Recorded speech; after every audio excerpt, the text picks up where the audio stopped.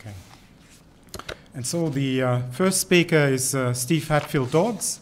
He's Chief Research Leader in the Integration Science and Public Policy at CSIRO and also Adjunct Professor at Crawford School. Join me in welcoming Steve.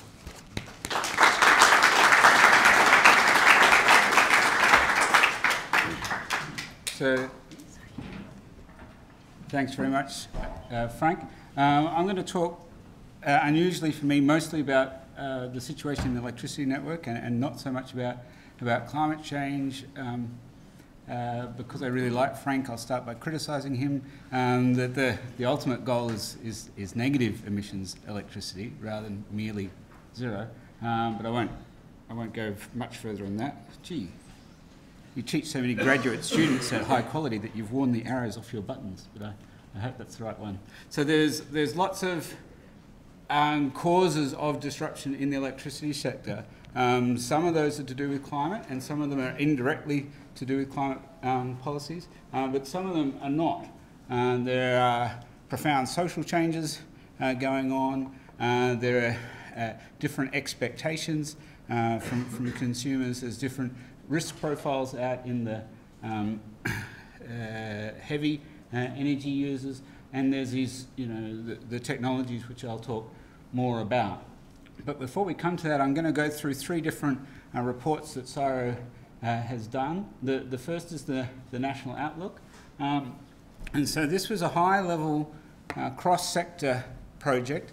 One of the interesting things and complicating things about it was we're looking at 7 or 8 different sectors all at once, and we're trying to understand in a sense, the cross-sectoral dynamics and the interactions. So not only did we have to go and tell 8 or 10 government departments what we were doing, so they wouldn't get annoyed with us later on, it allowed us to think about, if water goes in this direction, what's the implications of that for electricity? And if land use goes in that direction, what's the implications of that for transport fuels?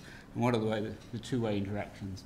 And the messages, the findings out of that were threefold, but the main one was though we modelled Australia in detail in a very wide range of global contexts, we found that Australia had a lot of autonomy or a lot of agency in choosing how it responded to different potential trends.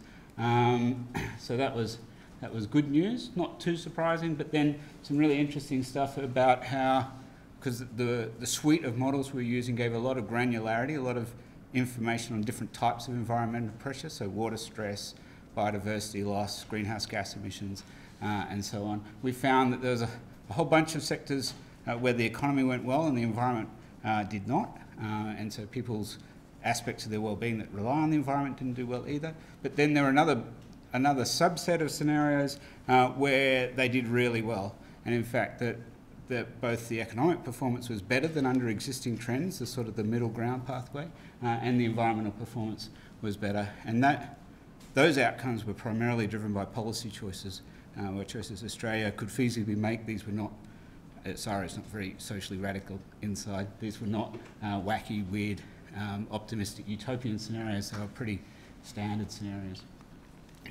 So the context for that work was that the world economy is going to grow, and it's going to grow a lot, and that's not mostly driven by population growth. So population goes from 7 or so billion in some up to 11, but in the middle one up to 9, so that's only a 25% increase. But in contrast to a 25% increase in population, the size of the global economy triples. That implies roughly tripling of global energy demand. Depends a little bit across the scenarios. But for Australia in particular, you've got this, can I try the pointer? Yes. Got this big red block, so that's China now. So this line here is the high income threshold for the World Bank, so that's $12,000 US. That's roughly when your kids stop dying of malnutrition. China goes from here, a third of the way below that line, to roughly almost 3 times above that line. So the number of people in high income countries, not the number of people who aren't in poverty, but the number of people in high income countries triples, and most of them live next door. So that does a whole pile of stuff at the global scale about the economy tripling, global resource extraction doubling, and those sorts of things. And so the issue is that that's going to happen. Economic growth is good news, overwhelmingly, in lots of factors, but it has some downside as well if we don't manage it properly. So how the world will respond to that is less certain. We're doing some really interesting work for the G7 at the moment, where we're looking at the interactions between a resource efficiency agenda, sort of sustainable production and consumption, and climate change, and we find that you could get net gains, so you could achieve the 2-degree target globally while getting stronger economic growth for 2050. So that would be a nice outcome if the world was sensible. And we find with this integrated modelling suite that you can get surprises. So this slide is telling you that the differences in household electricity affordability in 2050 are not huge as a function of carbon intensity. Okay, so this is the existing trends with moderate. This is terrible under stop doing anything on climate change. These are lower carbon intensity. But this one, that's when you do market reform to manage peak demand. So peak demand management on top, so it assumes that the same things are happening as here. On top of that, is 5 times more important for affordability than just worrying about the generation side. So for households, transmission and peak demand is really important. So the next report I want to talk about is something called the Future Grid Forum. So CSIRO has done this about 5 times now. We gathered together a bunch of industry participants, experts, companies. We often have 80% of the capital value of a particular industry in the room when we do it in the energy sector. And we talk to them. We say, you know, what are your issues? And then we go away and do geeky modelling things, and we come back and say, this is what we found out about your issues. And sometimes they say that's rubbish, and we have to go back and do a bit more homework. And other times they say, wow, that's really interesting. So we did this in 2012 and 2013, and we found a bunch of things that essentially were agreed by all the participants. So all the participants saw this coming, and it's this bunch of big transitions that, you know, not over our lifetime, but over the next decade, we're seeing this big transition from a network-centred approach to electricity to a customer-centric approach, from centralised generation capacity to hybrid or decentralised capacity, from fossil fuel to a much less carbon-intense, and the degree of decarbonisation varies with time and so on things, and from a regulated monopoly to things which have a lot more competition in them, even if nobody intended there to be a rule change which would allow that competition. So that just happens. And so altogether you've got potential to have 20 to 50% of electricity generated locally by 2050. And the grid plays a crucial role, but not the same crucial roles it plays now. And so the next 10 years, 9 years, I guess, if I read my slide correctly, is a profound transition. This is really, really disruptive. And most of this is not driven directly by climate change. Climate change is in the background, and some of the technology cost issues wouldn't be happening globally without climate policy, but it's not being driven by Australian climate policy. So the next step, and this is the third and last report, but luckily for you, I'll talk for much longer about this, so you don't miss out on me being at the front, is this thing called the Electricity Network Transformation Roadmap. And I'll just go through 3 things. First is the thinking. So this was published late last year. First thing is about how you start thinking about customer reorientation. What are the drivers of this disruption, the transformation drivers? And what did the Future Grid Forum update, where we just ran the previous scenarios and analysis again to see were things different now, a few years later.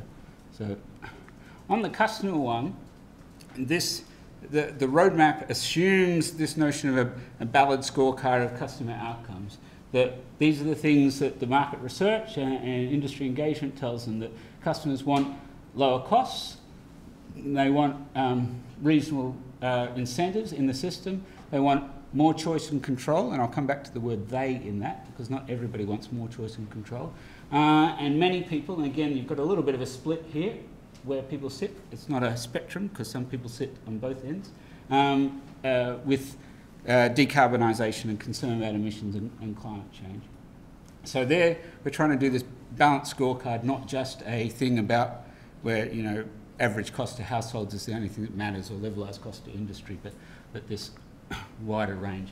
And then within that, you've got different segments, and so the segments are empowered, engaged, and on the edge, and the black ones are basically business electricity customers, and the blue ones are household electricity customers.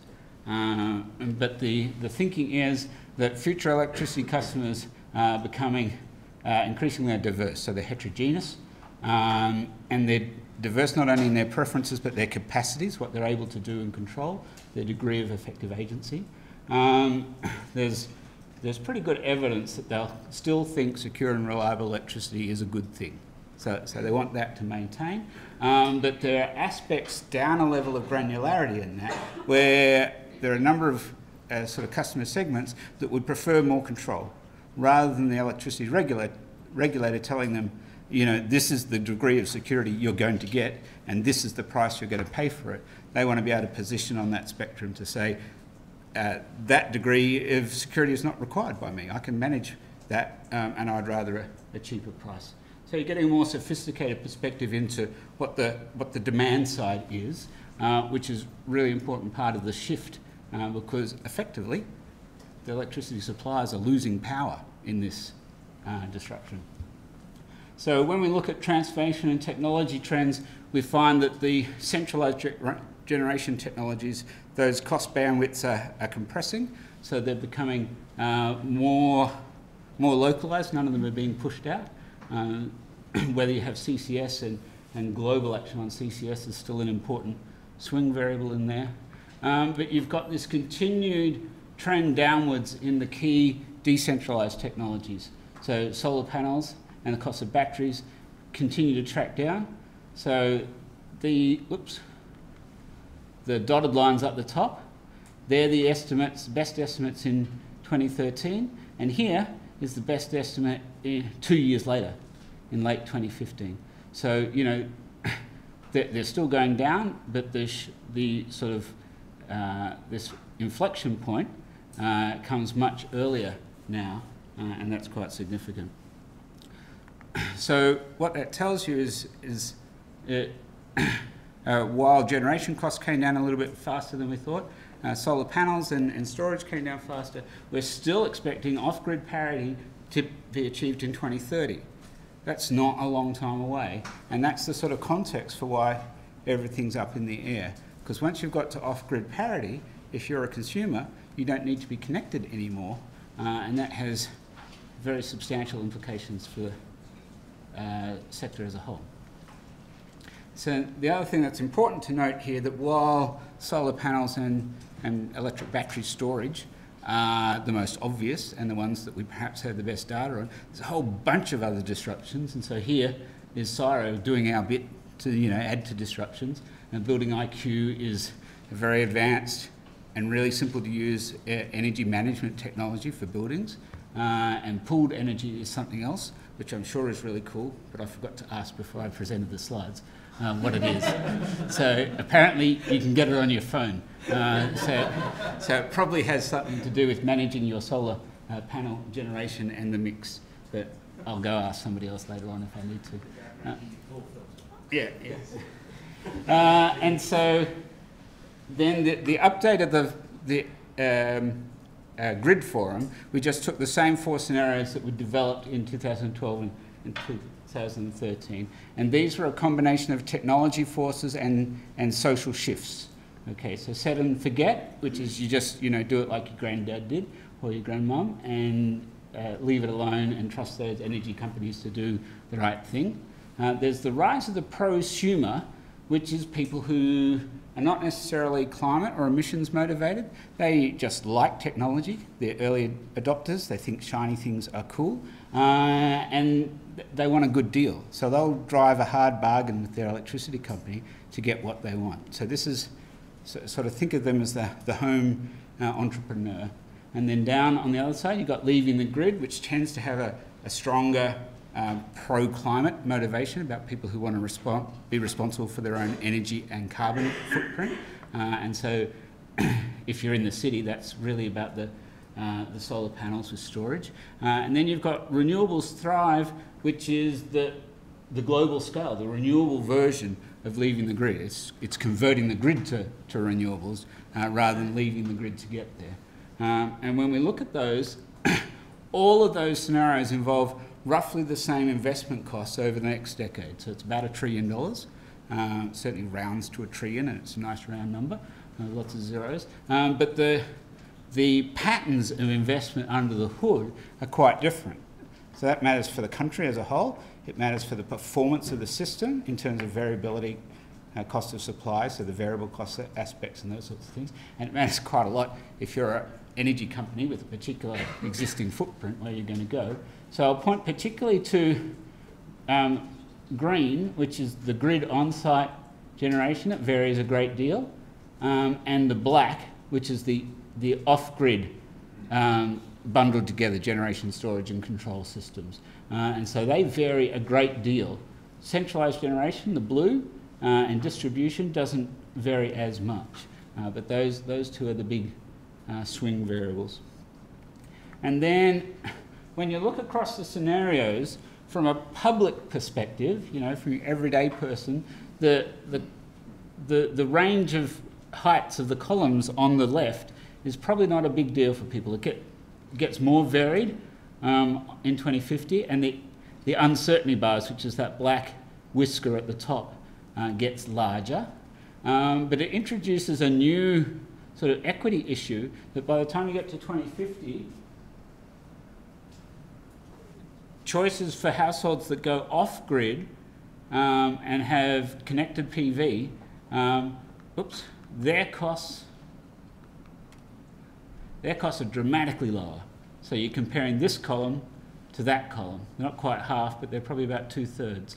And so in terms of access, because some of this is influenced by institutional settings, that does raise bigger issues about affordability and equity. And so what we've done so far is the first stage of this network transformation roadmap, and the second stage deals with these other ones. But we haven't done it yet, so I won't report on it. So that's it for today. Thank you very much.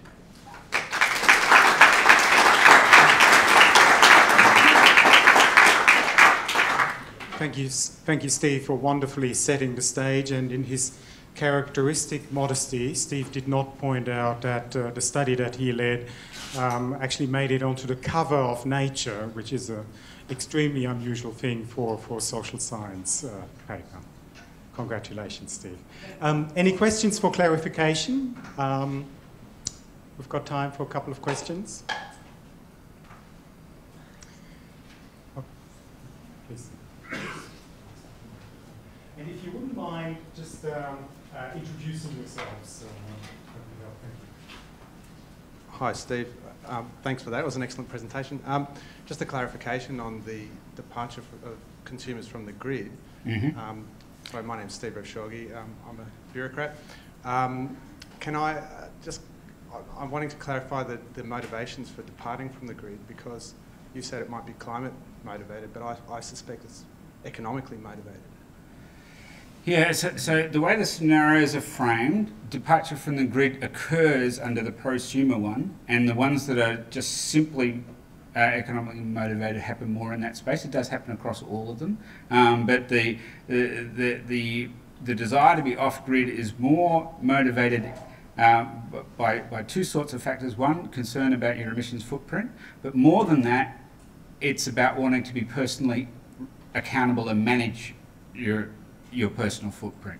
Because if you just care about your footprint, you can buy green electricity and reduce your footprint, but you haven't got that. So it's that sort of closeness, and it appeals to different worldviews and personality types, essentially.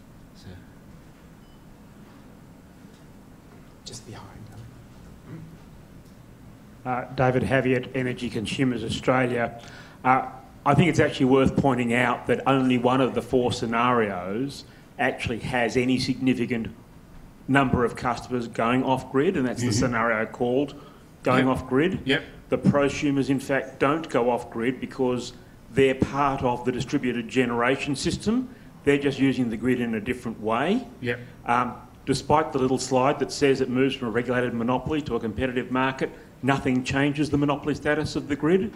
It just changes how that monopoly is used.